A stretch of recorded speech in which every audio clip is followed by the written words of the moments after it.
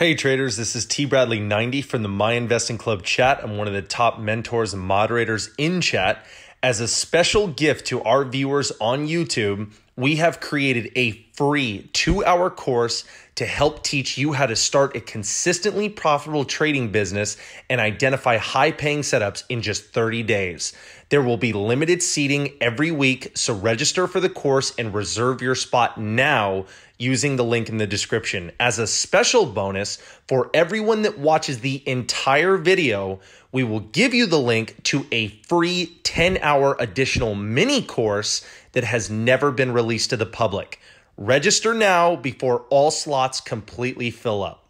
All right, we are officially here for week 14 of the new member T Bradley 90, Wednesday at 2 p.m. Eastern Standard Time Q&A.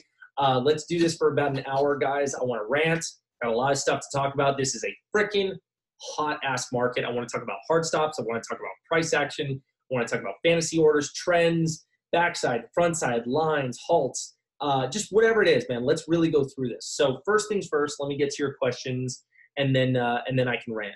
But so anybody that has any questions, so any member that is in chat and has questions, post them right here. For anybody that is a non-member, you are just going to have to become a member to ask questions, and you won't regret it, guys. So I can definitely promise you that. And at the very least, man, for the guys that are super skeptical about becoming a member, dude, join a month and see if it's for you, man. I mean, again, you're never going to know until you try.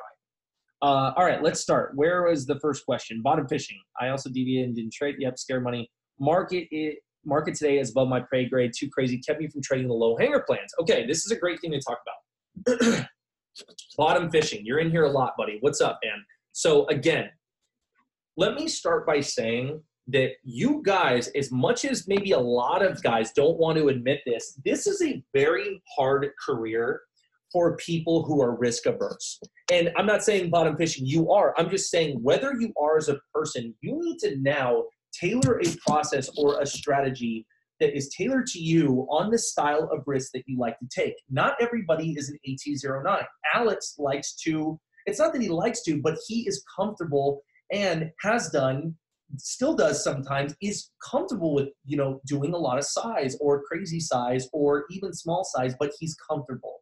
So if you're one of those guys or girls, you know, that's a trader, you're joining the markets, and you're just not that, you know, you're kind of risk averse and you're scared to lose money, you are in a career that where you gamble money for a living. You know, as much as people don't want to tell you, you know, oh, we're not gamblers, blah, blah, blah, that's bullshit. We're totally gamblers, but we're professional gamblers, like professional poker players, and in the sense that we're so educated in our educated risk that we are waiting for 21 blackjack hands and willing to take that bet if the cards, you know, the proverbial cards, quote unquote, show up on the table. So again, guys, it's not that you got to, you know, hit every chart, right? So these were the 6 stocks that I was watching today, and there were many more, but these, you know, there were tons of low hangers and day twos. But here's the problem.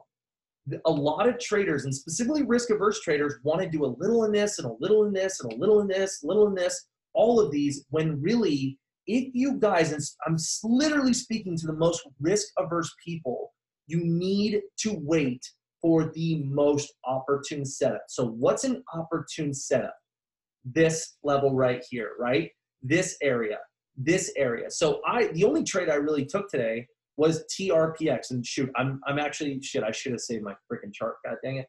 Well, I totally flubbed it, but I didn't do a great job. I shorted TRPX today right here. How long would it take me to go get my chart? It'll probably take a little while. I'm in a totally different room on a different computer. But what I did was I shorted this stock right here today, and I literally covered like right here. It was so lame. Like, it took forever. I usually don't hold these after the first half an hour. I couldn't get locates on BNGO or IPWR, which I wanted so badly. And I don't trade XBIO because this fucker is just a nightmare every time it shows up. So, and I couldn't get DTSS either. I think I woke up a little too late for these. So again, you're not going to always have shares, which is okay. But again, you know, play what you know. But back to risk averse. If you guys are a risk averse trader, what you need is much outer lines. So while traders in this hugely bullish market, we're hitting inner lines and this, I'm like, dude, you can't do that, because here's what's happening. I usually like to hit a red to green line, right? Like down here in this area right here on something like a low hanger. But guys, things are ripping up, zombieing back, coming back farther and stronger than you can ever imagine. You need to wait for these setups. So I literally wrote this. These are not lines that I put in now. I wrote these last night before bed. Every single night every single night before the next trading day, I'm looking at the day one, stocks that tanked, the ones that got beaten down, and I'm looking for a relief pop into day two for where I want to hit, and these were my lines. So this was the area I was willing to scale. Again, I think my first order was close to the top. I hit right here. I barely covered for this. I'm not even going to make myself sound like I killed it today. I did not. It was a very slow day for me, in fact, due to no locates, which was so frustrating because I probably would have nailed a couple of these. But suffice it to say, play what the market gives you. But for the risk-averse traders, this is a perfect area to scale. This is outer lines. This is a perfect area for DTSS. There are resistance points on the way up here, but where is the most of the volume and consolidation that needs to come out? Right there. Does that make sense? This little pocket of volume and consolidation, this is where you want to start in. So if you literally started exactly where that is, you would have probably got just a starter in here, but that's the safe play. This area. So that's the safe play. So guys that were shorting down here, down here, down here, and specifically if the risk averse to even get into stock, you need to give yourself the 21 blackjack hand or the 20s, the double kings, the 210s, whatever it is, and you need to wait for this. So again, I make very clear in trading that it's once you have a process, it is never about changing your process due to market conditions. So coming out of a very bear market, we now came into a very bull market. What that means is it's not that you're changing your process, but you are changing your discipline.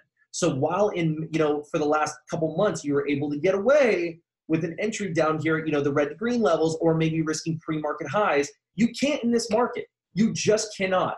Look at these comebacks. Look at these runs. Look at these zombies. This is insane. So you need to wait for these outer levels, and that's exactly what we teach at MIC. These are outer areas of interest. This is the 2020 blackjack hand. This is, this is hitting on a 17 hand or a 16 and hoping for a 3 and a 4 and a 5. Like, it's just not going to work, guys. And fun fact, me and Alex, Alex and I were just in Vegas, and he was like, come on, Tosh, let's go lose some money. So he had $100 to lose at the blackjack hands. And where do we go, Alex, if you're still in here? We went to the blackjacks. Dude, the minimum bet-in that they had at our tables were $15, the minimum. We were in like a really high-stakes place, speaking of which, because like we're in like penthouses and stuff. So they didn't have like $5 buy-ins.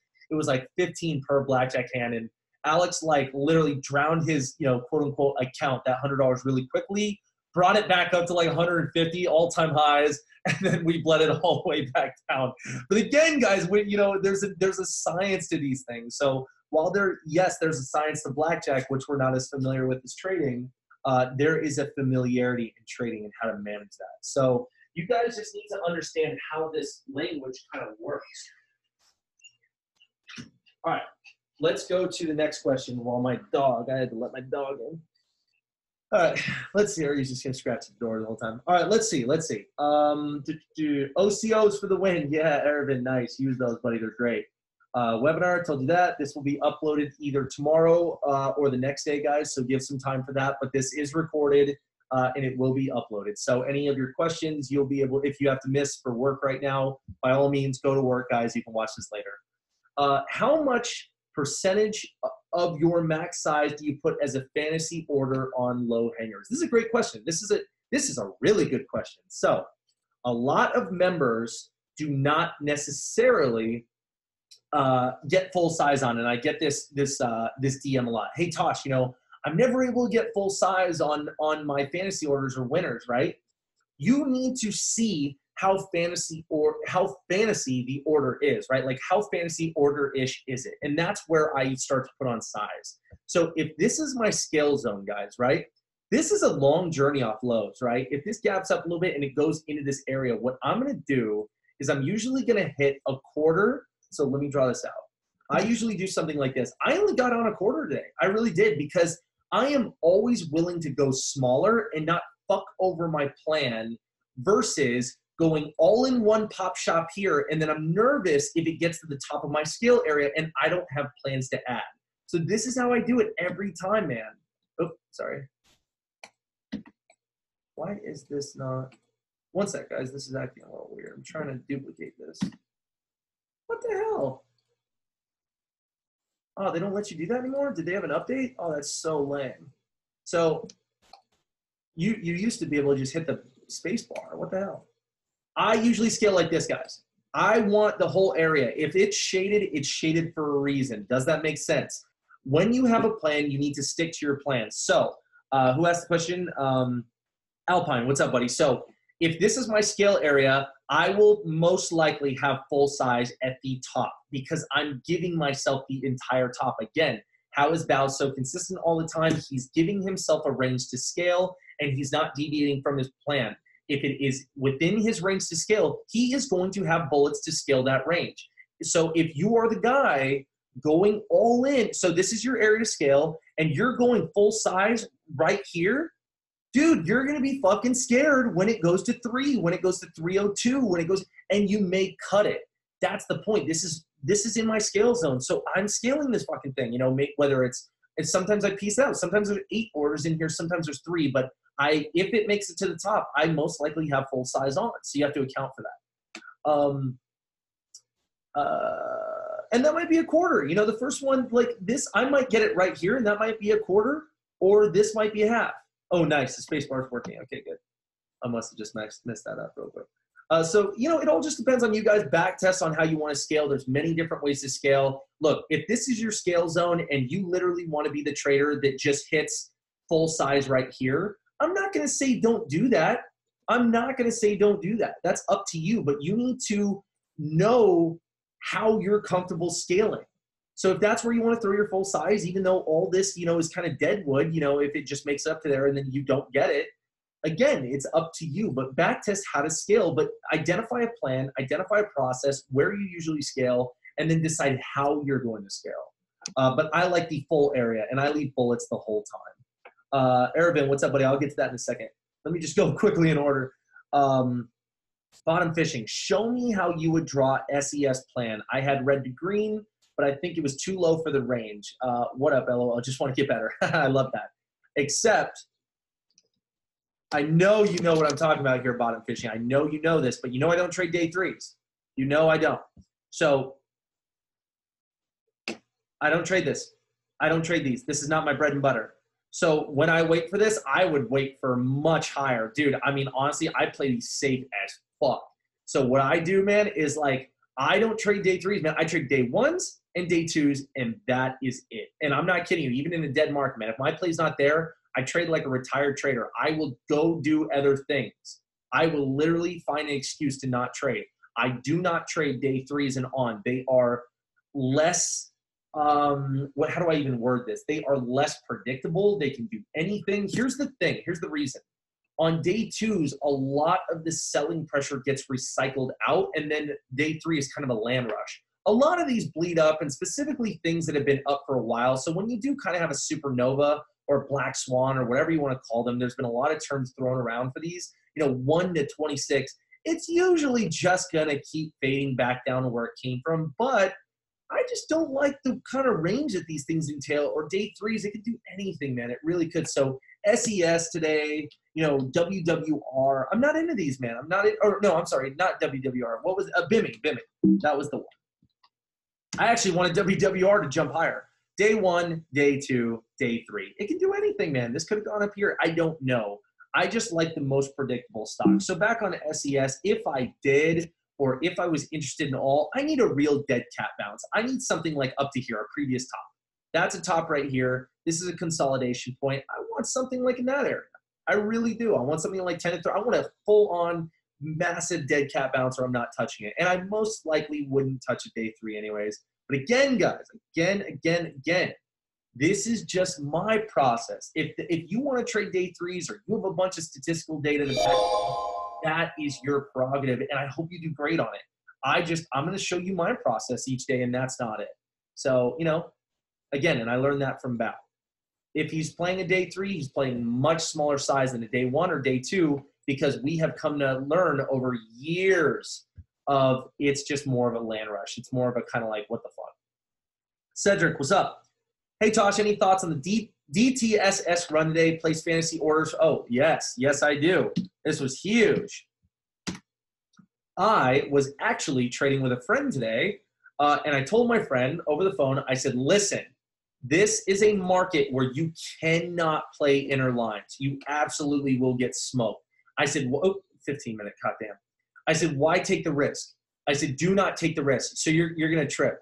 These lines, I literally had these lines drawn since like this morning. I said, this is the outermost area in a bullish buy now, ask questions market that you want to hit. And literally, look at the again, I didn't have shares, but I would have at least got a starter on this. My God, who knows if I would have piked it or not, maybe. But again, guys, we came out of a market where you were begging for even just one of these plays. Now we have fucking 10. What do you think's going to happen? Things are going to surprise the hell out of you. You cannot be hitting down here. You just can't, dude. This is too much range. So, Cedric, to play safe, brother, I definitely know you're new, man, because you've been hitting me up. When there's something with a massive ton of range and we're in a super, super bullish trend market, it's outer lines or nothing. It just really is, brother. So, again, man, back test the stuff, feel what's comfortable for you. But, something like this, man, that's what I'm doing. That's what I'm doing. Oh, shit, I had it right here. What was right here? I can't remember the ticker that was right there. Shit. Whatever. I'll find it later. Oh, was it TRPX? TRPX. Yeah, so, outer lines. This was the area of volume that I thought would come down because this was too flat line. These were the tops. Again, topping action, top right there, top from pre-market. So I'm hitting that area. That's where I'm interested in. Where are the tops, right? And again, this is the most tops, and this is the most consolidation, things like that. Were you planning on trading XBIO today? If so, what was your plan, if you don't mind sharing? What's up, Mize? Absolutely, but on only one condition. So I know the history of this ticker. This is a fucker. This ticker is like the 2-year-old, kid that won't stop asking questions, the terrible twos. This is this. Every time this stock runs, and dude, I'm gonna go back. Literally, check this out. I literally wrote it timestamp. Let's see if I can find it. Where did I write it? I gotta find. I'm serious, guys. You just start remembering how tickers trade. I'm telling you. So every time XBIO runs, for some reason, I don't know who's behind this company, but it just careens off lows and zombies back, or teleports back, or rips shorts fade every time it runs. I mean, I'm always prepared for it. And I literally mentioned it this morning. I want to see it. I gotta find this. I seriously gotta find this comment. What time am I looking at? I'm looking at 5:02. Was I awake? Okay, that not there. One sec. 5:02 my time. I'm Pacific Standard Time. This is why we call it patience. One sec, guys. So someone had mentioned XBIO. I think it's somewhere around. Where is it? I know I posted it. Yep, 10 minutes, I think, into the open. Hold on one sec. I really want to find this comment. Hold on one sec, guys. Careful. Look, I said it's 6:46 a.m., so what is that? That's 9:46 a.m. just in the open. I said, careful on XBIO. This ticker is known for ripbacks off lows. Boom. Look at this. So I did not trade this today because I knew it would pull this bullshit. I just know this ticker, man. You start to really identify with these tickers like an intimate relationship. So, Mize, to answer your question, I wanted outer lines. Where were the outer lines? Topping action mostly right here. So I wanted it minimum right there with a scale to right there. If it didn't go in this area, which probably even over VWAP, I did not touch this, and I had no plan on it because I knew off lows there was danger of something like that, and I even wrote it out timestamp. So again, man, you just want to really pay attention to fantasy orders, the market that we're in. Remember tickers that trade a certain way. It's never going to do anything but help you to know how a ticker trades. So yeah, man, thanks. Nice call. Yeah, thanks for the help, guys. Should be out there somewhere. Whenever you said close. Yes, I did. Thanks, guys, for paying attention. God, I hope that saved somebody today. Aravind, I think I missed it. Hold on, I think I missed a couple. Jim, I had to be on vacation this week, so don't get to normally trade most of the day. what would you look for as a trader? You can normally only trade the last 30 minutes to 1 hour of each trading day. Yeah, that's tough, Jim. That's really tough. I don't trade the last hour because I'm a short bias trader. But if I were to say the best, oh God, this is a tough one, man, because you really don't want to short the last half an hour or hour because of, the chance of something walking up after hours or gapping up the next day. And even if you have a good average, you can gap up the next day because it's the last half hour. How much more can you make? Unless it's a death line play for short. The only play I would go into in the last half hour is a stock that is super strong like this. A stock just making new highs into the close. Right now, this is so unbelievably bullish. OCGN, I don't know what the fundamentals are, guys, so don't quote me on this. I don't know if they have any dilution or not. I didn't have time to look today. I really don't know what the fundies are on this, but if this didn't have a ton of dilution, this has a serious chance for a gap up tomorrow. Higher lows, being bought up off dips, new highs all day. These are the strong stocks that get stronger and sometimes gap up overnight. So, I'd say the long side, if you had to swing, again, I don't like longing these stocks. I don't like longing these stocks, small caps, but that is most likely, I think, the safest play possible for the last 30 minutes and or swinging over into the next day, specifically, and if it's probably a micro with no dilution, because this could just rip up on air after hours and gap up tomorrow and just be, a hell of a move. So you got to be careful. But you don't want to swing long something like this in the close. My God, this is at lows, right? You want strong stocks get stronger and weak stocks get weaker. So I was so bummed I didn't have shares of this today because my bread and butter, death candle through VWAP, I wanted to short right here, but I had no shares. With the VWAP pushback, that's what I always do. I think I made that play a little famous within MIC. The death candle through VWAP, the first death candle, the pushback to VWAP, and then hold a core. But here's the thing. Something like this, if I have a really good average right here, I'm going to swing a piece because even if this gaps up to fucking 4, I'm in no danger. Okay, so I break even if it gaps up and rips against me. See what I'm saying? That's the key to swinging. You only want to swing if you have a really good average. So ideally, if you're swinging the last half an hour, it's hard because you're limited to coming in the last half an hour. But if you had a really good average from, say, 218 and it's trading at 260, you have really good odds of, even if you gap down, you're still kind of safe. So again, man, just feel it out, but back test. Aravind, Tosh, sorry if you mentioned this earlier, but is your scale zone defined by your outer lines? What would be the inner lines in this chart? So they're all different, Aravind, they're all different. So let me show you the difference between TRPX and something like XBIO.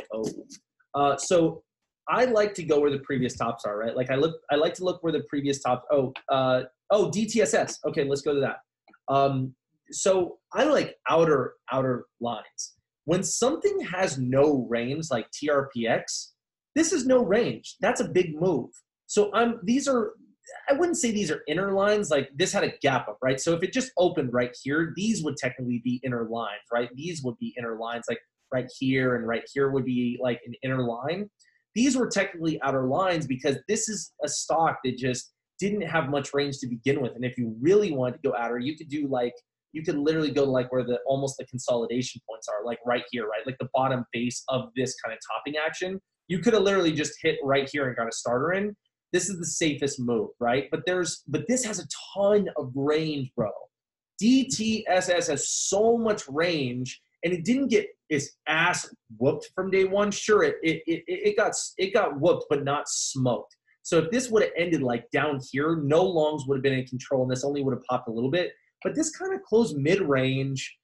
It's got a ton of range, and stocks I've just come to understand over the years that have a ton of range have a chance to really get skipped up on a pumper or something. And we all know the pumper that was behind this today, of course. I'm not going to mention his name, but there was a pumper in here, that pumped this up today. So again, man, I like outer lines, and this is where I'm looking to scale anywhere from inside this line to the maximum of this. If it goes over, that's where I cut it. So if that was your question, anything, sorry, hold on one second.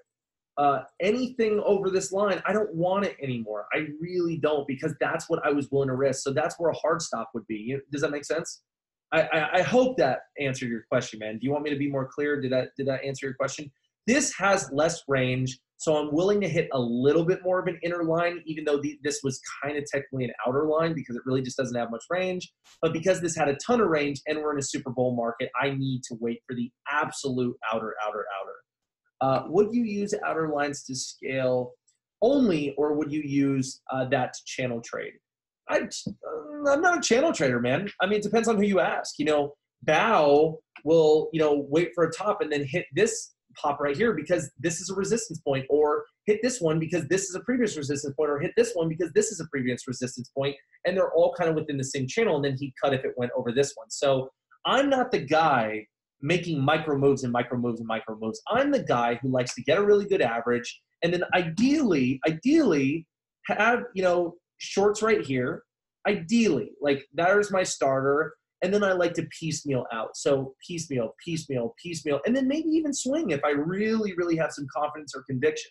So again, it just depends on who you ask, brother, but I like to go in once and come out many times. Well, go in once, I mean just like maybe in, but basically one general area. While you've seen Bow's charts, while he's, look, he's in here, he's got arrows here, he's chasing it down, he's got arrows here, and he's taking advantage of a ton of moves because he's playing he's playing the little washes, the little covers. I try for much bigger moves. So you have to decide who you are as a trader and if that's going to work for you. A lot of traders who I've taught, personally trade like me, while a lot of traders, trade like Bow because that's their style. Again, if you make $2,000 in the morning, dude, you can still make another $2,000 in between this, and this. It's just not my comfort zone. But if that's what you want to do, dude, you just backtest that and really get good at that. Hell yeah, man. Hell yeah. Look at XBIO. Dude, every time this runs, this stock squeezes shorts like it's short crowded, and then it goes long crowded and then just fucks over longs. I hate this ticker. This is like, I can't stand the animal cats. Like, I really don't like cats. And I feel like this is just like that cat. It's like you're petting it, and then scratch your fucking hand and face out of nowhere. And then you're like, oh man, fuck this cat. And then it loves on you again. Then you're like, what the fuck, dude? I hate cats, dude. I hate cats. This is the cat of the stock market. This is the dog. You get it a good average, and then it just does whatever you want the rest of the day. It's like there to please you. Like, dogs are so amazing. This is the flying wombat. Yeah, dude, for real. This is the flying fucking wombat, man. This is the porcupine, dude. What skills do you get or got when using TOS on demand for backtesting because you know what day's outcome you backtest? Oh, yeah, dude, Paul. You just asked the number one question for backtesting on Thinkorswim on demand. And here's what you do. Here's what you do, pal. Guys, if you want to really get good at backtesting, this is what you do. Thank you, Ervin. I'm glad I was clear on that. You want to you can ruin it for yourself by screenshotting the full chart, screenshot BNGO, screenshot XBIO, put them in a fucking folder, and then say, hey, I've got the date, I've got the chart up, or guys, what you can do is screenshot. You're going to do this. I'm telling you right now, I'm giving the secret sauce to backtesting. I did this for years. It's why I understand price action. Screenshot XBIO and right here. Now, let's close this, check this out. Now you're going to create a folder of this. Look at that.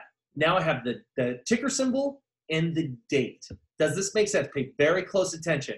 Now, you're going to go into Thinkorswim, and when you click on demand, let's do it for a second. Click on demand. Now we're on random fucking dates. You are going to go whatever date it was. Let's just say, I'm just going to pull a random ticker out of my ass, guys. We'll say WM, right? Or NVIDIA. Everybody knows NVIDIA. Whatever this did, I don't want to know what it did during the day. So you are going to set it in pre-market.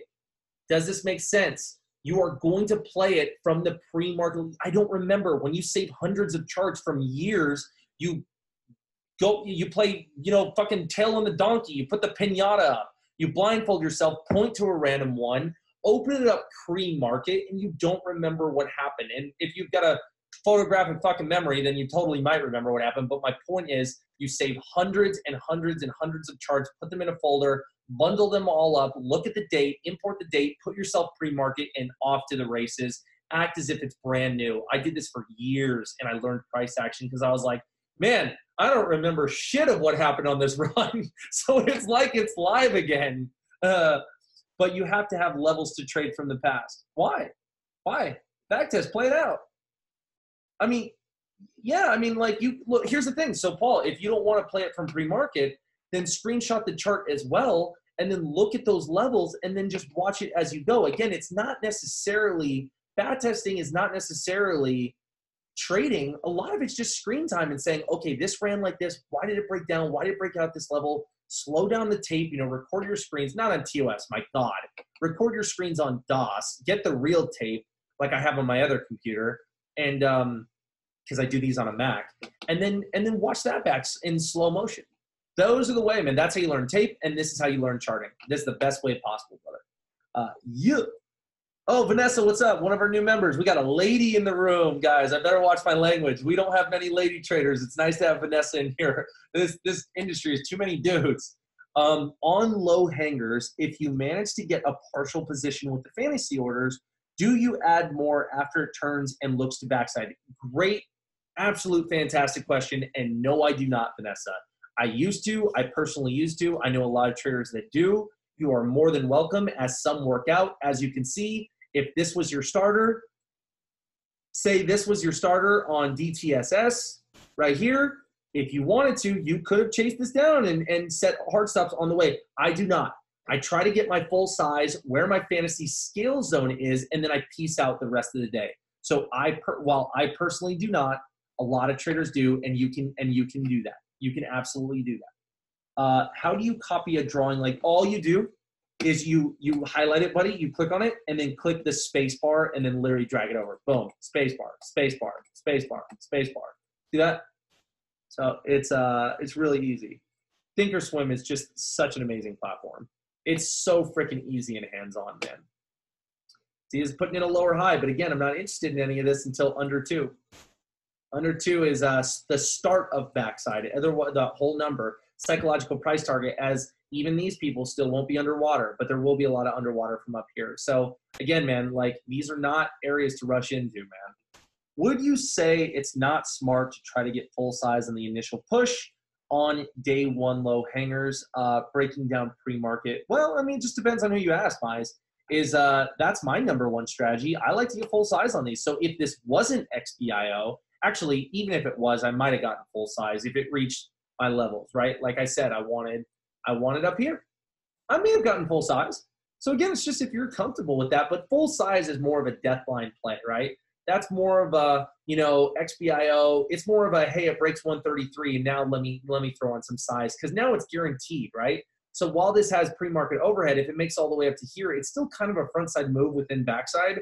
So again, this is when the plays get really weak. You can throw full size here and then ride that down. So again, man, it's just how you want to play. But I don't like hitting full size on death lines. I like hitting more full size into scales on the way up when backside is already in. On fantasy orders, fantasy lines. Hope that's clear. Got a lot of people in here today, man. Glad to have you guys. Yeah. So hard stops, guys. I kind of rant on this every week. If I did not today, let me introduce why this is so important. So you are a trader who's using mental stops, and you don't know how XBIO trades. So you hit death line right here, boom, right? You hit death line, and you go, okay, I'm going to give myself a mental stop right here. If it breaks this kind of topping action, the death line, if it breaks this level, I'm going to put a mental stop, and I'm going to get out. But here's the problem, and this is why you need market hard stops. So you're guaranteed fill. Yes, you might incorporate some slippage, but this is why you need them in your trading. Because, boom, what did XBIO do? Not only did it rocket up, that might put a lot of new traders in a comatose state. It might put them in a shell-shock, kind of deer in the headlights state, in which case, now you're not going to respect your mental stop, and then now, it's coming back down. It's coming back down. I'm going to mental stop if it goes back over this. And now you're giving yourself more room. And then, boom, it goes through, and you're like, okay, maybe just a little bit more, and then, boom, you're dead. So had you just done a hard stop in which it's automated and the machine gets you out right here, not yourself, not fear or chance of getting a deer in the headlights moment, this is where you're going to get out, somewhere within here, and it's going to guarantee you out, and you can save yourself all this freaking headache. So guys, hard stops, if you're not using them, you are doing yourself the biggest disservice to your trading. Your hard-earned money, have a good relationship with your money. Don't want to lose that shit. Maximize. That's the point. So, but I will say, it's not that you should trade scared. No one makes money trading scared, guys. You just trade and protect yourself. There's a big difference. Trading scared is trading scared, and most people don't make money trading scared. But if you trade with risk management in check, you're trading smart. There's a difference between trading scared and trading smart. And most importantly, people who trade scared don't make money. Are you trading scared, or or are you like, okay, so there's traders who trade to win or trading not to lose. Trading not to lose is trading scared, and you'll never have a career in this industry. So what is trading not to lose? Okay, like I'll scale this, but I'm scared as hell and I'll readjust my plan. No, that's trading not to lose. Trading to win is saying, this is my scale zone. I'm scaling in here. I'm putting a hard stop right there for protection, and that's my plan. No deviation. Boom, let's follow plan. Vice versa with any of these. That's trading to win. Preset plan, preset process, follow your shit. Trading not to lose is trading scared. Determine your risk. It either works or it doesn't. Exactly. And then next trade. Dude, very well said. Fine, very well said. Trade your plan, trade your process, and then if it doesn't work, don't beat yourself up. You followed your plan, on to the next trade. Not every trade is going to work out, guys. I promise you. You've got to understand we're professional gamblers. Even if you have a 20-20 blackjack hand, every now and then the dealer is going to get the ace and the king, baby. And you're going to look at your chips and say, motherfucker. And you're going to say, why did I size? Because every time we lose, we're sized too much in. And every time we win, we're not sized in enough. Welcome to the headbanger of this industry and this job. It's a nightmare sometimes. But it's also fun as hell at the same time. So, oh, dude, I was actually prepping for the webinar. I didn't see NBEV at all today. I didn't pull the stock of one time. Somebody said it was moving on news. Oh shit. I didn't see this at all, dude. This is the first I'm looking at this chart. Damn. What'd they get? Intraday news? What the fuck? Cryptic tweet. What is this? New Age Beverages shares were up 23% on Wednesday afternoon after the company issued a cryptic tweet from its official Twitter account involving Nestle's tea. Oh, so the countdown is, so really, oh my God, are you freaking kidding me? This stock is up on nothing. This stock is up on a company saying, hey, we got some big things in the works, trust us. Yeah, you dumb fucks. It might be poo-poo drink with poo-poo CBD. Who knows? And it gets everybody sick with Ebola poisoning. Who knows, man? This is terrible fucking news. This is just saying, hey, we got something in the works, and all these dumbasses bought all this stuff. And here's the thing.